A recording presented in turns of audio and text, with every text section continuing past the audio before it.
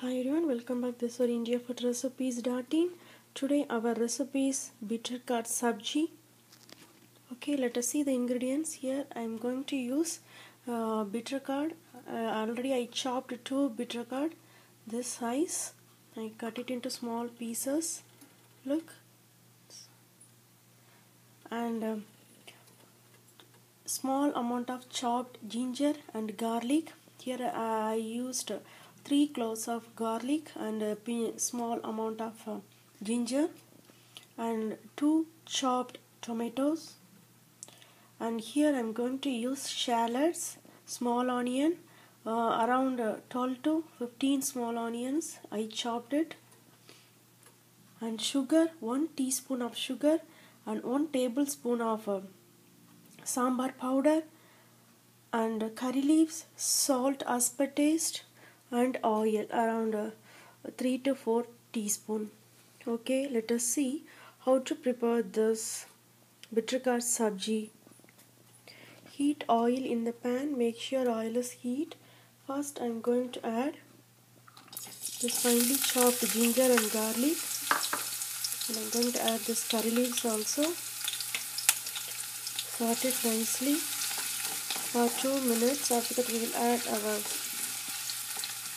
finely chopped onion, shallots here,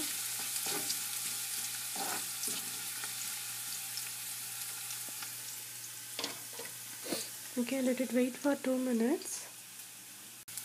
Now I am going to add chopped shallots, onion, small onion, saute it nicely. I am going to add salt,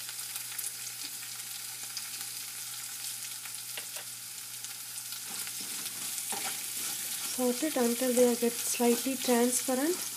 After that we will add chopped tomatoes over here. The shallots will give nice taste and little bit sweetness also. Okay, when they get slightly transparent, then we will add our chopped tomatoes here. Now I am going to add chopped tomatoes.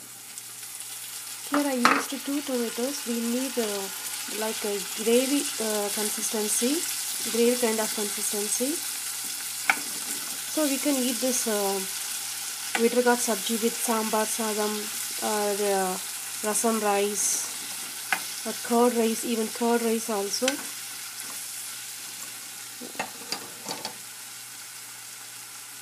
Wait for some time until these tomatoes are slightly smashed. After that we will add our sambar powder and chopped bitter gourd.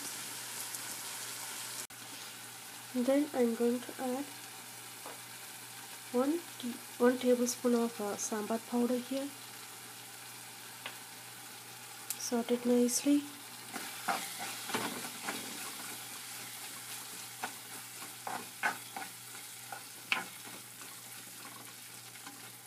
Okay, now I am going to add the chopped bitter gourd.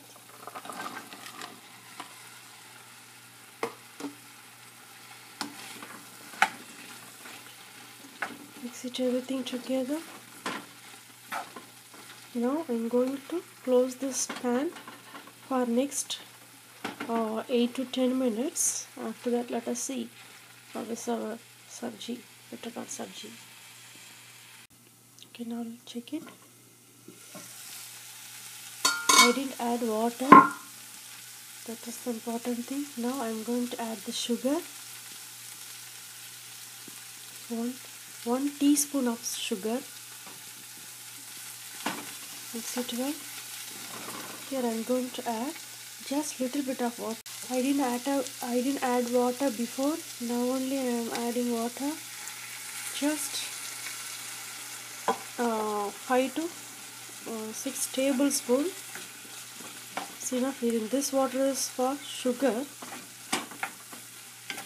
Leave it for 3 minutes. Then we will turn off the flame.